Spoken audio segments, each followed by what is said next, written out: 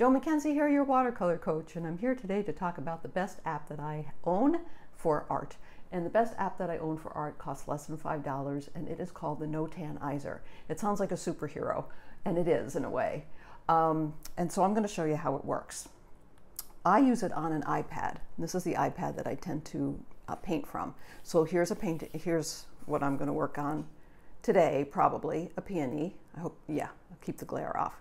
So what the NOTANIZER does is it will take a photograph from your iPad, so you have to transfer it to the iPad, and it will give you a color picture of it. So that's that. It will also give you a black and white. There's a black and white version. It will also give what's called a NOTAN. A NOTAN is what I'm always kind of talking about when I talk about darks and lights. So watch what happens when I press the button and we get a NOTAN. Okay, there we go. See the darks? NOTAN means only blacks and only whites. So this allows me to see the very, very, very darks and the lights. None of the grays. So that gives me my immediate pattern that I want to follow. Now, what it also does is it has a line here at the very bottom where I can adjust the NOTANIZER to be where I want it to be. So let's see what happens. Hopefully it will cooperate. Watch.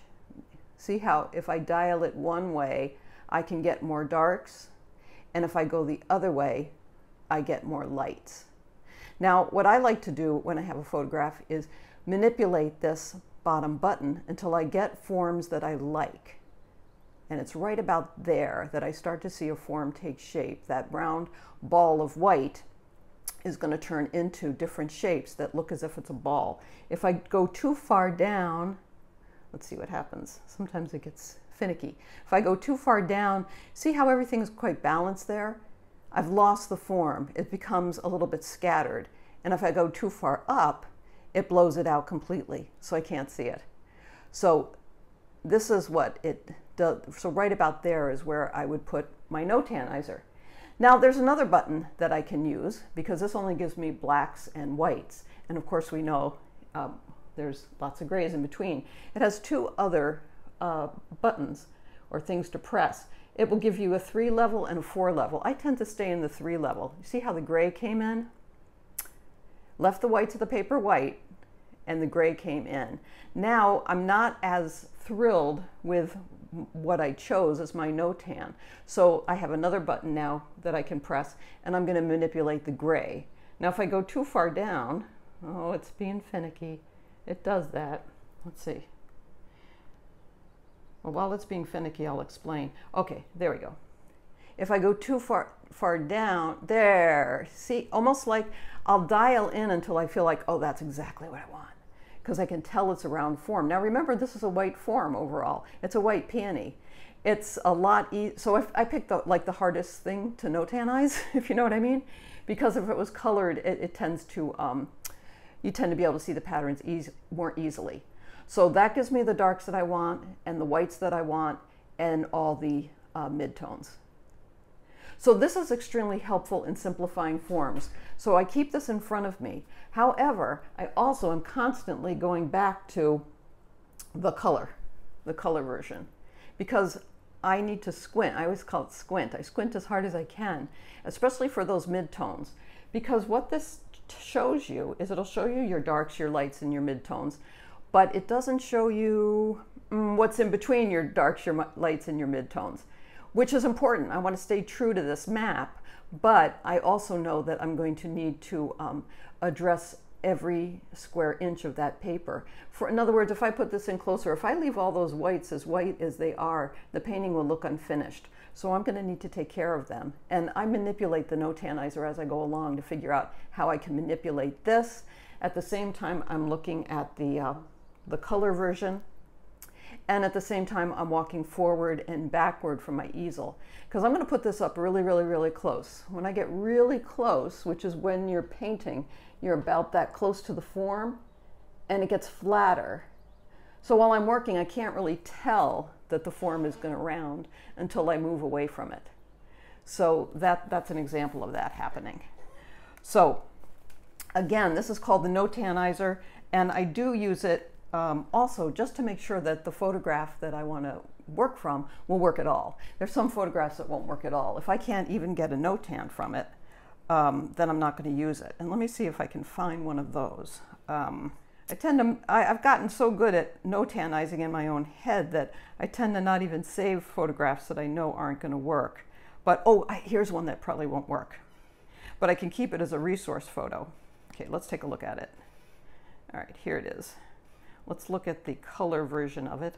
I took some pictures of the dogs outside because I know I want to use them in the backgrounds of paintings. So let me make sure that glare is not happening. So that's a picture of Maggie, one of the hounds. And I like the shape. Now that's not going to work as a painting on its own, of course, but it might work as a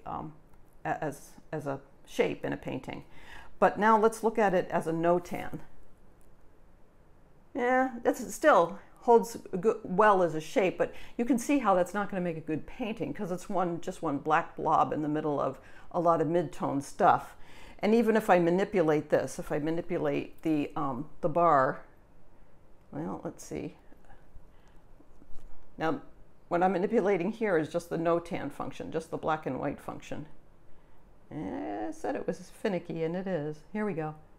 Now it's going to dial up a bit. Yeah.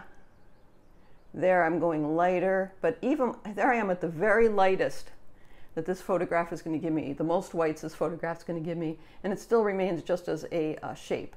So I know that's not going to work as a painting, but it will work as a shape. And if I go into the three color or the 3 shade version, the same thing's going to happen. I don't need to describe that because what I really wanted to explain, and this is a good example of it, is if you dial into your NOTANIZER and you can't get a good pattern of shapes for a painting that's balanced and makes sense to your eye as a NOTAN, especially as a NOTAN, if you dial it up or dial it down, you can be sure it won't work as a painting. So I know this isn't going to work as an overall painting. It might work as a shape in a painting because there it is with all the whites exposed. There's just not enough information for a whole painting. Oh my goodness. But it's but that could work as a shape in a painting, you know, with in other words, looking through a window and seeing a dog shape in the background. And now I'll dial it all the way down, and I finally lose the form altogether. So this is a really helpful tool, not only, first of all, for deciding whether a photograph will work at all, which is really important, because if you're going to spend a lot of time, you want to be pretty sure that you at least have a shot of doing a good painting. The second thing is you can manipulate where you, as a designer, want the darks, the lights, and the grays to be. But it is not, you know, there's no tool that's going to automatically make you the painter you want to be. You know, take some time to develop the skills around that and be able to see the darks, the mediums, the lights, and make decisions about that. And I've, you know, just finished some videos about how to use a limited palette and decide what colors to use. You know, when you think about painting and all this stuff, it's immensely complicated when you think about the whole thing. But if you take apart each little thing, and then it's not so complicated. I mean, if you concentrate on just color, it's doable. If you concentrate on just composition and darks and lights, then this is a really helpful tool. You know, it's when you try to remember all of it at the same time that it becomes a little bit like learning to ride a bike at the first time. It just seems overwhelming, and you know, you lose your balance and you fall off. But if you take each skill discreetly and practice at it, you'll find that when you sit down to work, all of a sudden it just comes together, and you realize that you're starting to see like this app, and you're starting to choose colors, and you have a mindful reason for choosing the colors that you're using. So again, this is called the NOTANIZER. It is a fantastic thing, less than $5. And it will really help you decide what photographs you should or could use. And it will also allow you to take photographs and be able to see the patterns simplified better. And that's the way I prefer to paint. But it is not a substitute for looking at the real color version, you know, looking at a photograph or the color version on the iPad and squinting your eyes, because your eyes still pick up more information than the machine can. So remember to keep the whites of your paper white, your paints wet, mask for value, mix for color. And if you have any questions about the NOTANIZER or anything else, let me know. Please join my YouTube channel, and I'll see you next time. Bye-bye.